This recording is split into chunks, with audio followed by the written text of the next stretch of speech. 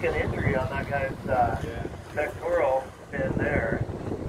The males get large. They can get to be about 800 pounds, so really big. Quite a bit smaller. They only get to be about 250 pounds. That one looks like it has some sort of injury. It could be from a predator, like a shark, or a orca, killer whale. Or sometimes these guys can get some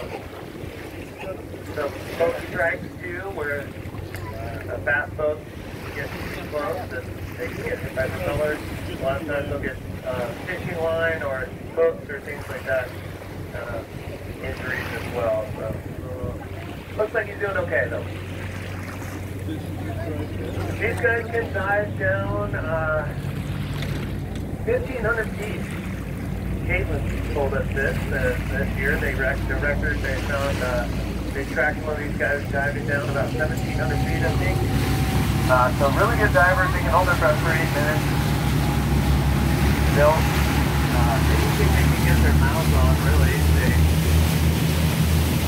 have big canine in their mouth so they can prey that's bigger than what they can swallow whole. They can grab onto it.